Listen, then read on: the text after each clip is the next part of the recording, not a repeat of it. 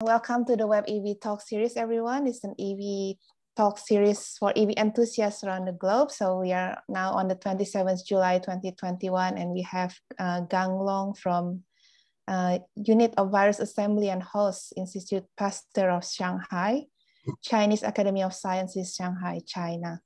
So Dr. Gang Long's original interest focused on the molecular biology of hepatitis C virus, lipoviral particle assembly. In the last few years, his team developed strategies to purify EVs from hepatitis virus preparations and identify the roles of these EVs in virus infection. So very recently, his team expanded the scope to insect-borne flaviviruses and other medical viruses such as Zika virus, Dengue virus, influenza, and SARS-CoV-2. So today, it's my pleasure to welcome Gang Long, and he's going to present his lecture on small extracellular vesicles and hepatitis virus assembly. And before we start, I'd like to thank Horiba Scientific for supporting this session. Okay. First of all, I want to thank Carolina and also thank Xiomei for introducing me to this platform and give me the opportunity to introduce my research and my team's work. As you already mentioned, my team established based on hepatitis C virus. And before I go into all the details of the research, I want to give a short introduction on hepatitis C. Hepatitis C is a global infectious disease, and this is caused by hepatitis C virus infection to the liver, and it can be divided into 6 to 7 major genotypes due to its very high heterogeneity of genome, and these genotypes can also be subdivided into subgroups. So the virus is very special, and so before I go to the extracellular vesicle part, there is another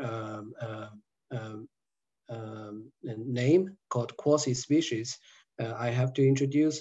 That's because once the HCV infected one individual, because of the variation of the genome and the error introduced by RNA-dependent RNA polymerase mediated replication, the genome can be different from the parent genome and create a very high heterogeneous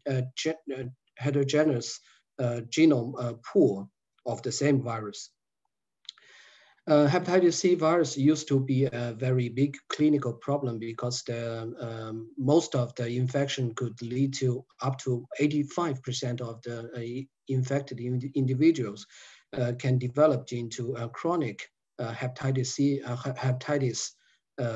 symptom, and a portion of these patients will develop into HCC carcinoma, and they will need liver transplantation.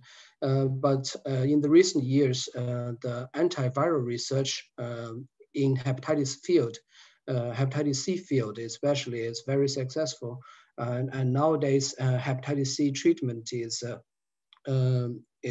is basically no longer a medical problem anymore. Direct antiviral agents combination, DAA compounds, can clear most of the HCV infection, no matter what type of genotype the individuals got contact. Can you hear and see the slides, Carolina? Yeah, all good. Go ahead. Okay.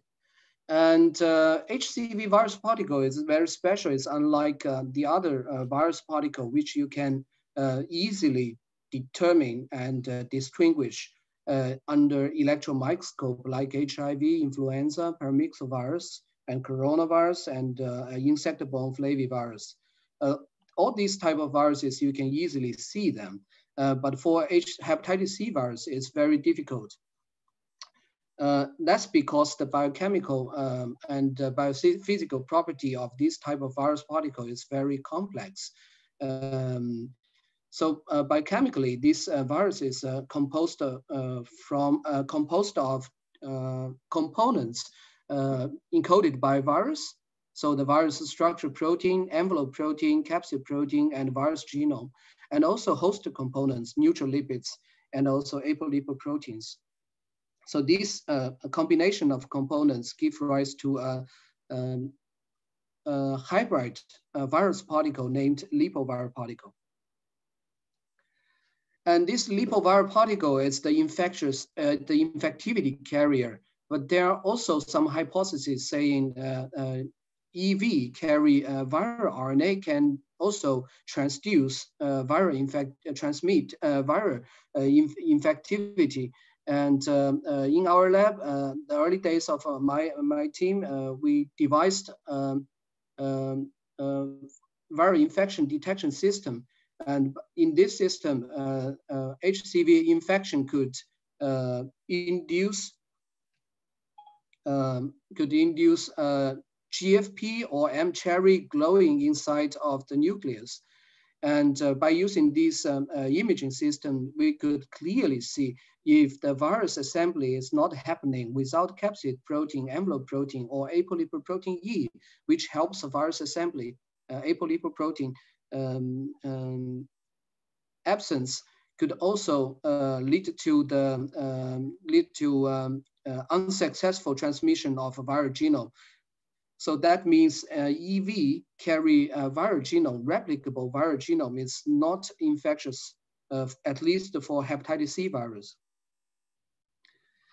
And after we knowing the EV carry RNA is not infectious, and we try to answer what is the functional role of EV during the virus infection, what kind of modification HCV infection did to EV composition and to EV's function. So the recent years, so my lab find out actually EV is also a part of play a very important role in the HCV infection. I will introduce in the following slides, and the lipoprotein and the lipoviral particle interaction is also one of our interest area. So today I'm going to introduce these two parts of research. And after that, I will also expand a little bit more to the recent experiments we have done, and which is not published yet. So the first part is the neglected but important role of apolipoprotein E exchange in HCV infection. In the beginning, I already introduced apolipoprotein E is a very critical host component for infectious lipoviral particle assembly and production. With a cell without apolipoprotein E cannot produce efficient infectious virus particle. But the first thing we did in Institut Pasteur of Shanghai is to try to knock out apolipoprotein E from hepatoma cells. And in this knockout background, we also reintroduce apolipoprotein E3 with H attack in as a rescue cell line. And then we produced a virus from ApoE knockout background and ApoE rescue background. I use these two similar viruses and then to infect the cells with or without ApoE. And to our surprise, no matter the virus coming from a KO background or a rescue background, the infectivity, the virus infectivity is always dependent on the expression of the target cells, the ApoE expression of the target cells. So that tells us actually ApoE expression is not only important for the infectious virus particle assembly and release, and is also very important for virus to infect the new cells. And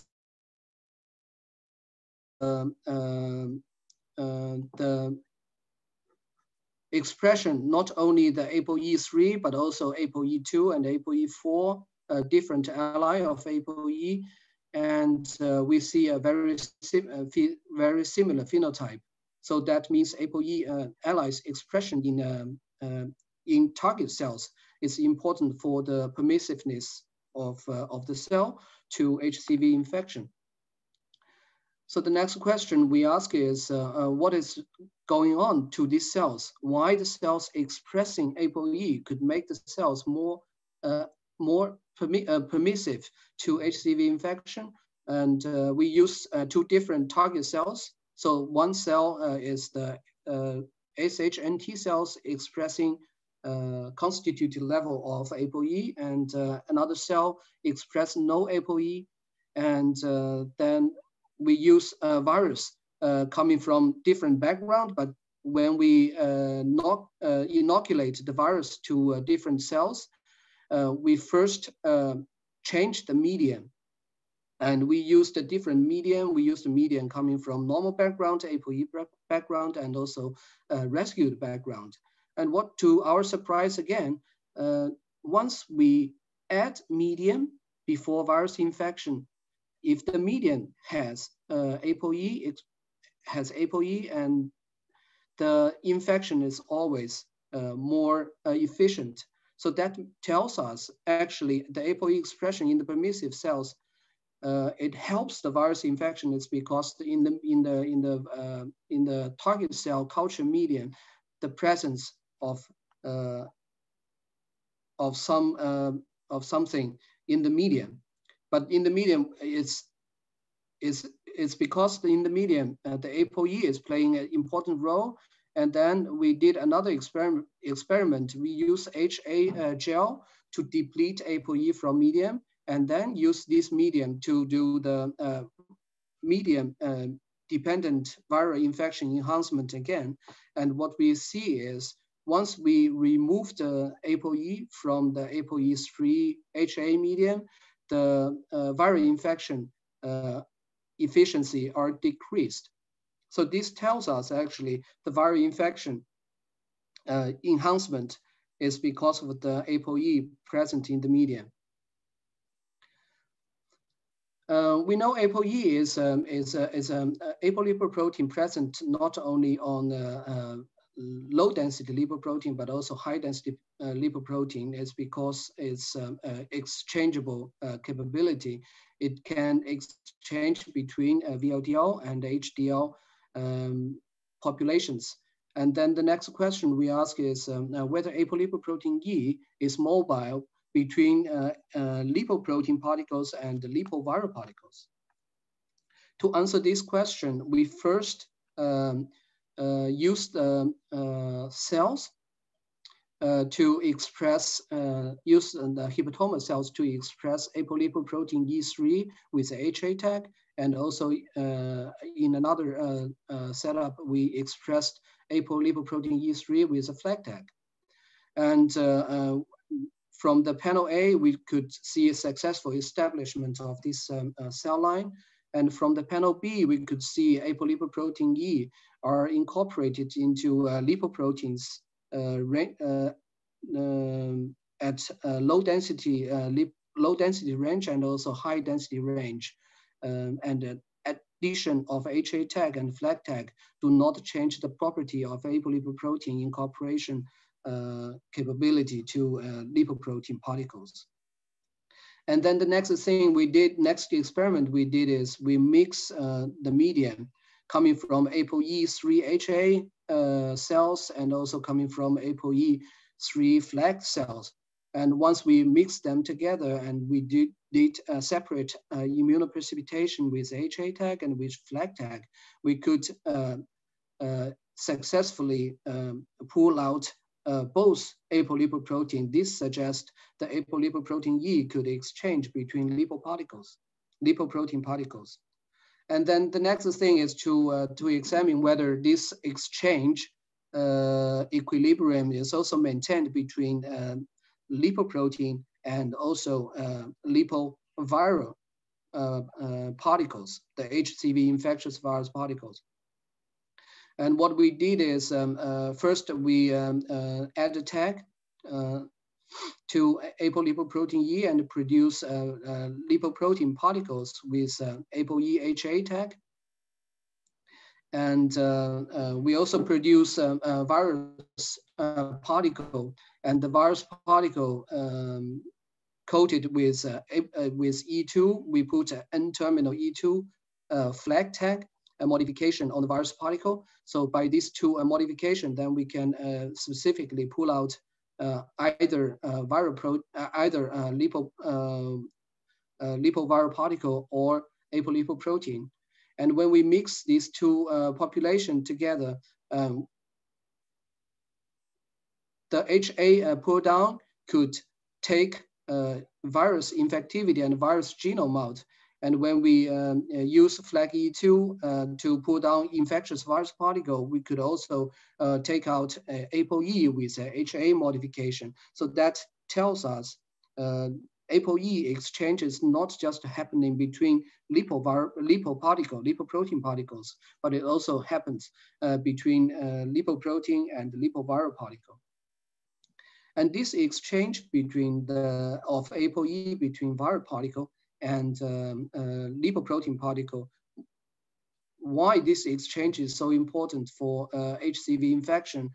And we find out actually with addition of ApoE present medium, the virus attachment to liver cell surface is more efficient. This makes the virus infection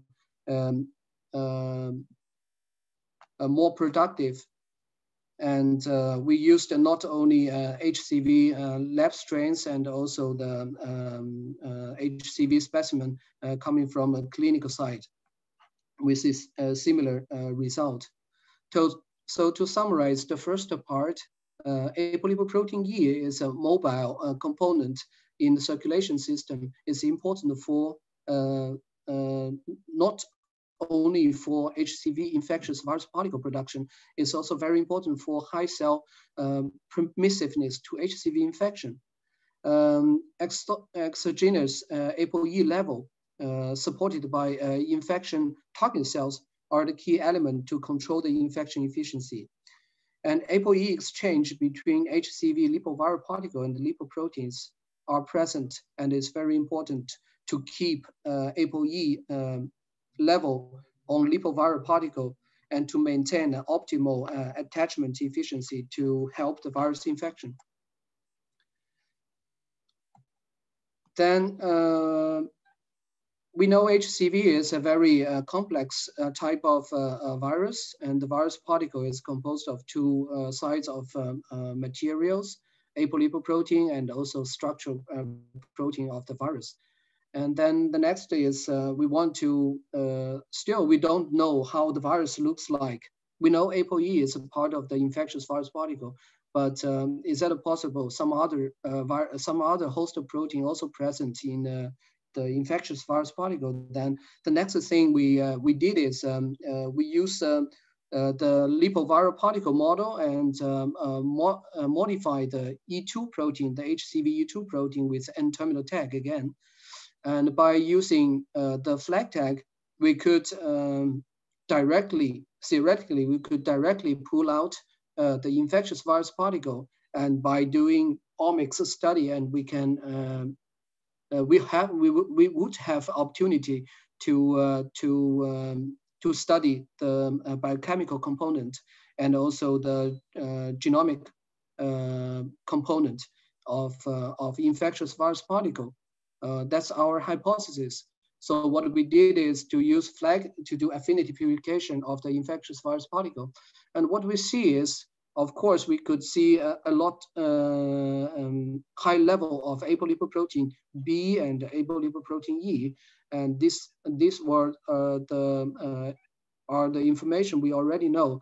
But apart from that, we see a lot of EV markers. And one of them, and is repeatedly reported in two papers. One paper is from my own study, and another one coming from Rockefeller University from Charles Rice group. We all find the protein synthenin is present in these affinity purified HCV preparations.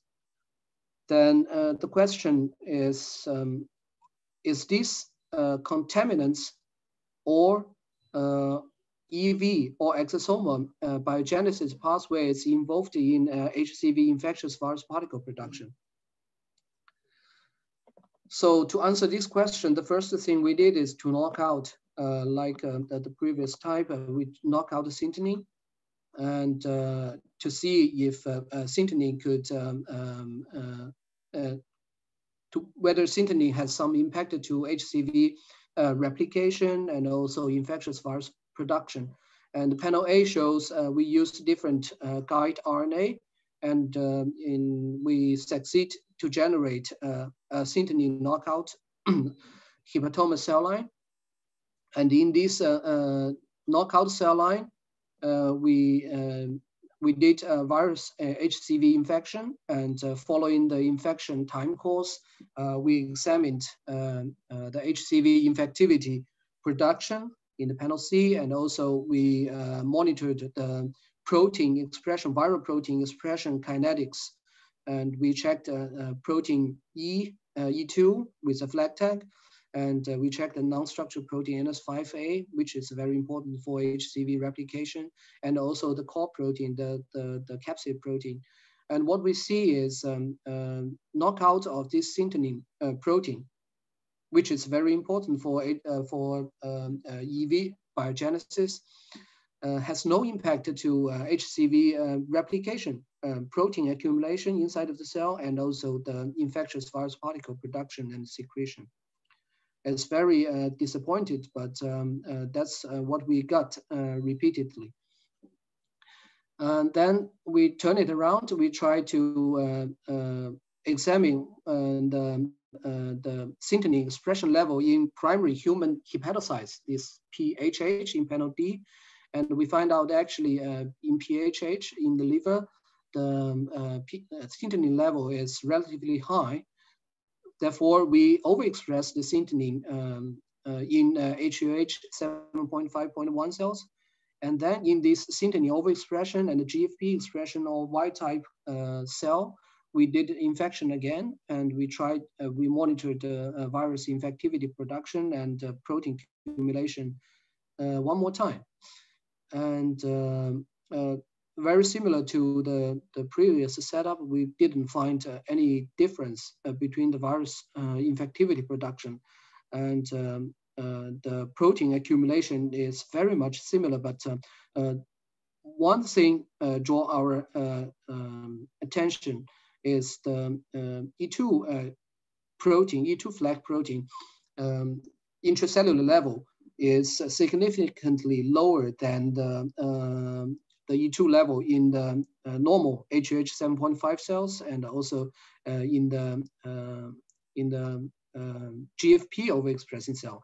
So then the next thing is we ask what is going on in this synthenin overexpressing cell line.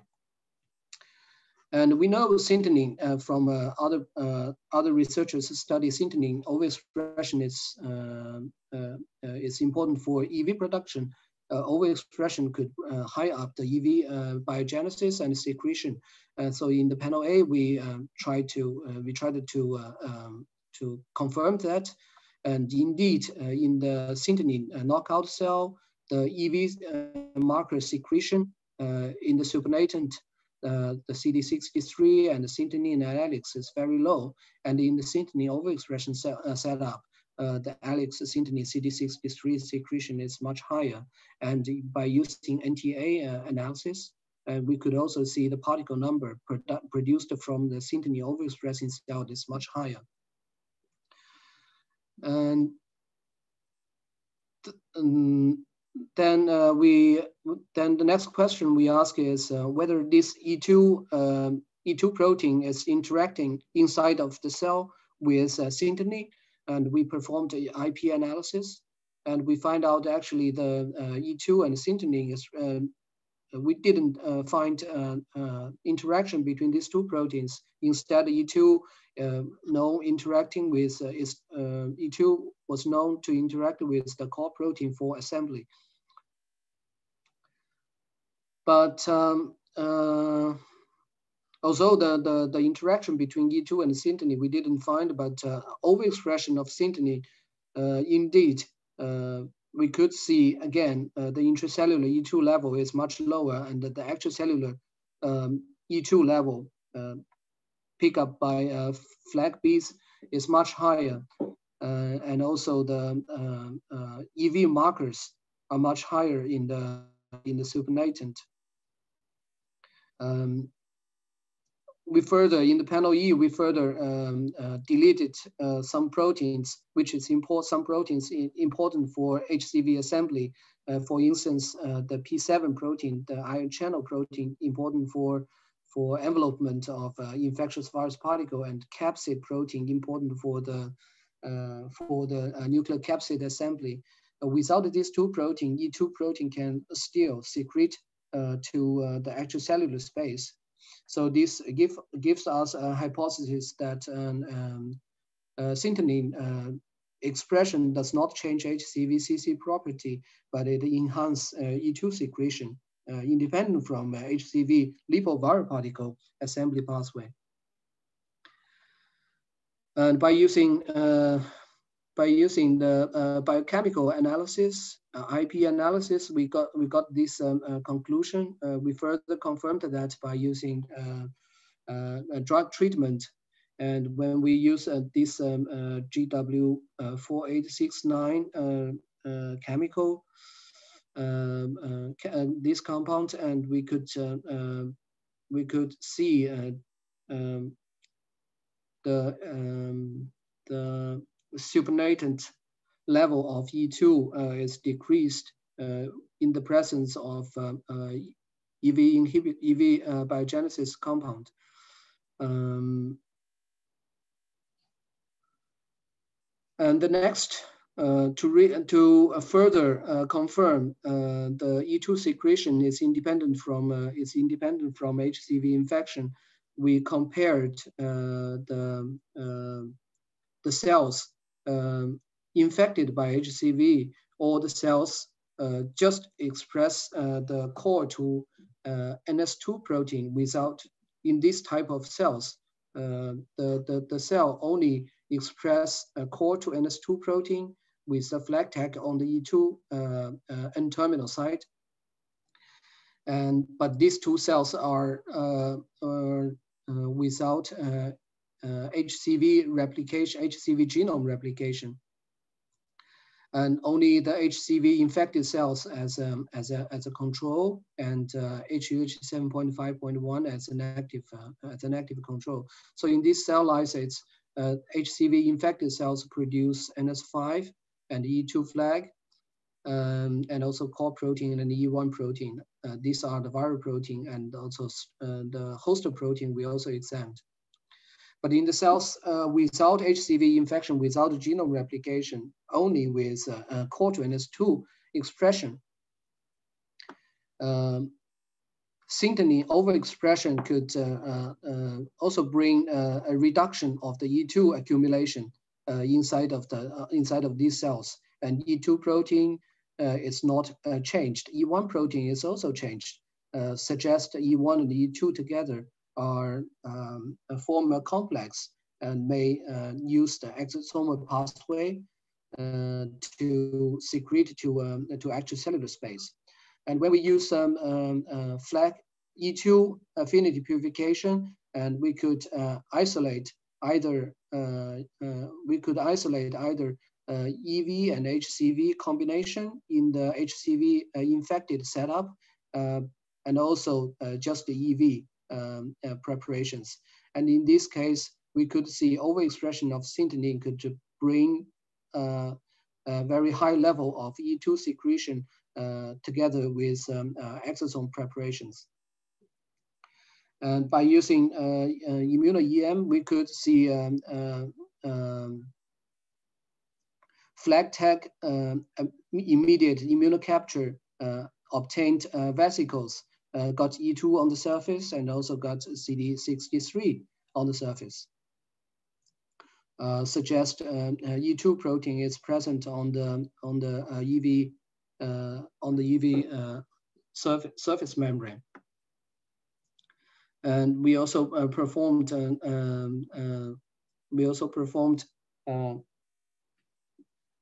EV recovery by using sequential centrifugation instead of flag affinity purification. We could also see a similar result.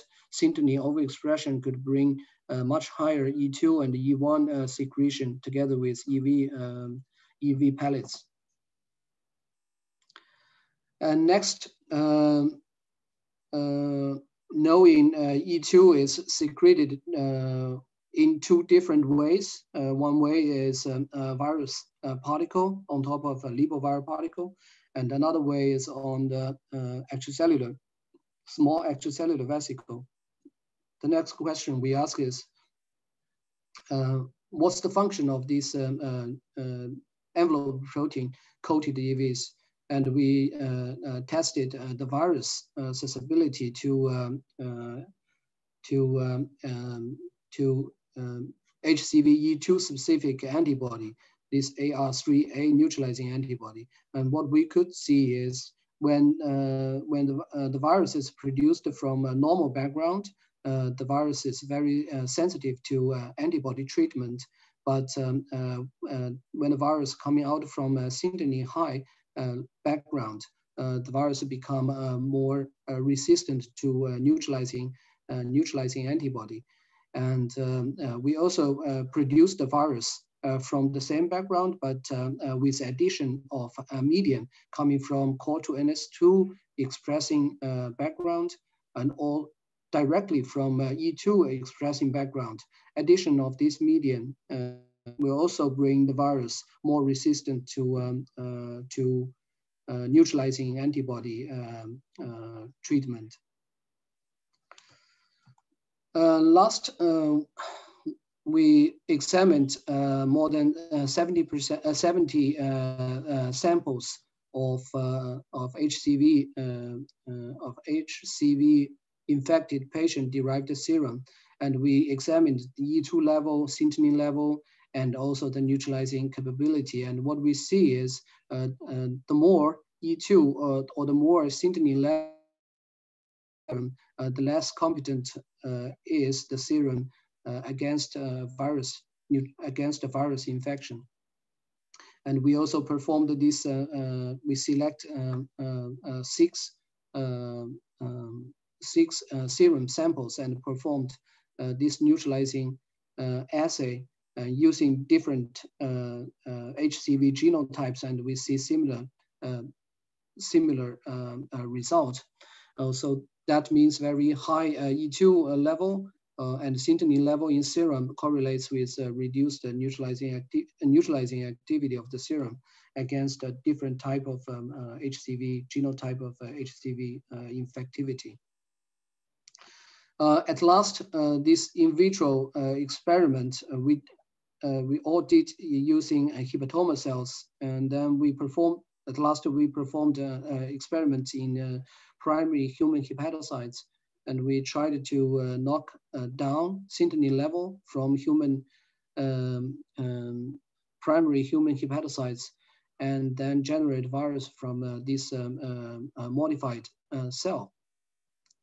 And the cells with low level of synteny becomes more sensitive to antibody neutralization. So at last, I want to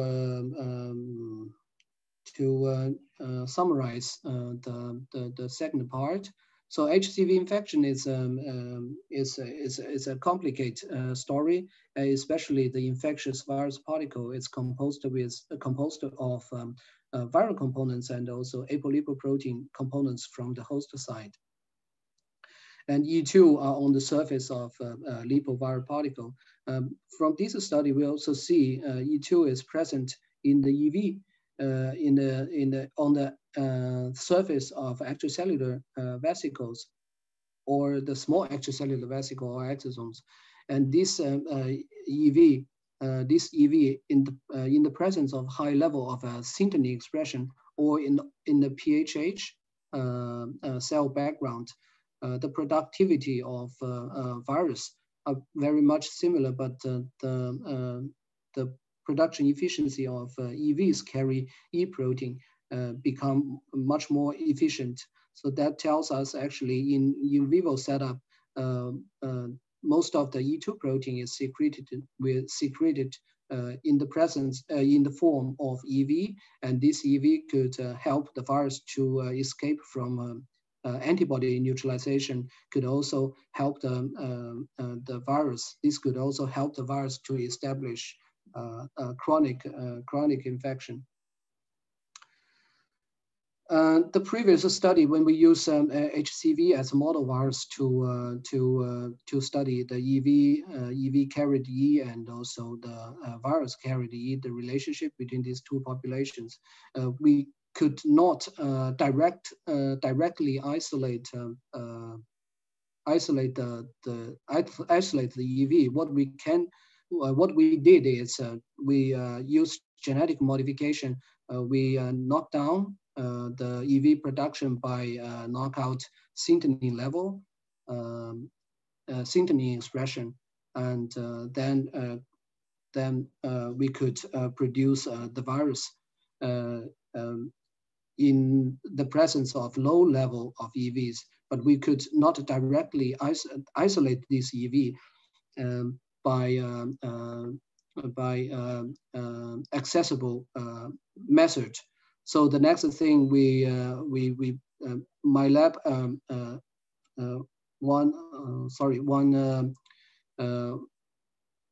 early experiment of my lab did is we generated antibodies against tetraspannings, but unsuccessful. But unfortunately, we could not generate antibody against CD63 and CD81, which are the tetraspanning highly expressed in liver cells, hepatocytes.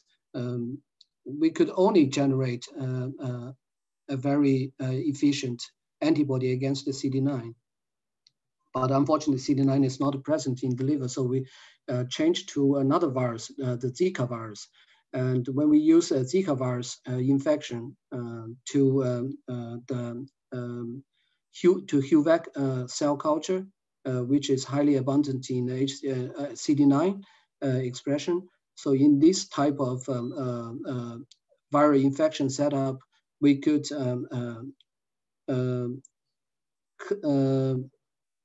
directly isolate CD9 positive EVs and could separate this EV from infectious virus particle. And what we found in the case of Zika virus experiment is what we see is by using CD9 immune capture, we could isolate most of the EVs from ultracentrifugation recovered EV pellets, and these EVs show very distinct morphology from the virus particle. And this EV, of course, they also carry Zika genomic RNA, but they are not infectious at all. And by using antibody-dependent enhancement experiment setup, we see a similar result. And that means the E protein can also secrete together with a small extracellular vesicle, and can also attract antibodies. And this suboptimal concentration of neutralizing antibody in flavivirus infection is not able to neutralize HCV, neutralize Zika or Dengue infection, but they can enhance virus infection. But in the presence of high level of EVs carry the E protein, these EVs could attenuate the ADE, not only in vitro setup, but also in vivo setup. At last, I would also like to introduce a little bit about a research we published last year. That's a story about hepatitis A virus. And this virus infects through oral fecal spreading route. And this virus present in individual in two different forms, and one is enveloped form and one is a naked form. But biochemically, these two type of virus particle, the naked HAV particle and the enveloped virus particle, they are different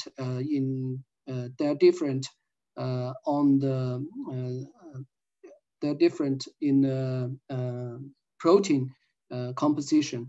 The PX protein is only present in the enveloped virus particle. So we sought to see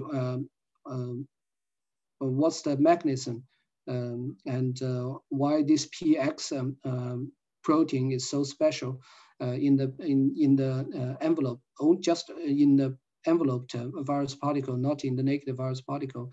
And by using virology and virological and biochemical method, we find out the presence of PX, especially the C-terminal part of the PX. It can interact with the V domain of the helix and could introduce assemble the virus particle or foreign protein into multivesicular body and form EV and to secrete to extracellular space. So HAV, PX, this peptide, short peptide, could guide assembled virus particle and also cargo protein into small EVs. So at last, I would like to thank my mentor, Ralf Bartenschlager in Heidelberg. And also I want to thank Charles Rice for providing materials for the early studies of HCV research. And I would also like to thank my collaborators in China and also the grants. And thank you all of you for your attention. Thank you again. Right. Stop. Can I stop sharing? Yes, please. Yes, please. Yeah, thank you. Oh, Xiomei, please go ahead. Thank you for. Yeah, can you hear me? I apologize that because for my internet problem, I wasn't able to give the introduction at the beginning. So Dr. Long gave a very informative and wonderful presentation. Now it's time for question.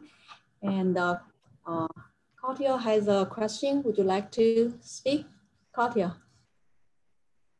Or shall I read the question? Yeah. Please, Katya, go ahead. Yes, hello, yeah.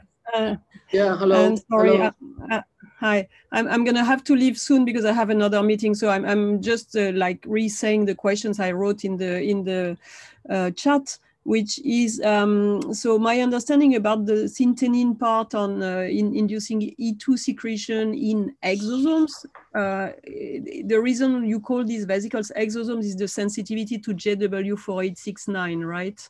I mean, that's what I understood, but I was wondering whether you looked at the intracellular position of E2 in the cells. Is it in MVBs or is it at the cell surface? And it's partly, and I would not. Sorry. No, go ahead. Okay, the E2 protein is mainly inside of the cell. It's not on the surface. And we did IF analysis, and we could see the co-localization of E2 flag with ER marker and also with CD63 marker. So that's that's the reason why we think these are a small extracellular vesicle. It's not shedding directly from the cell membrane.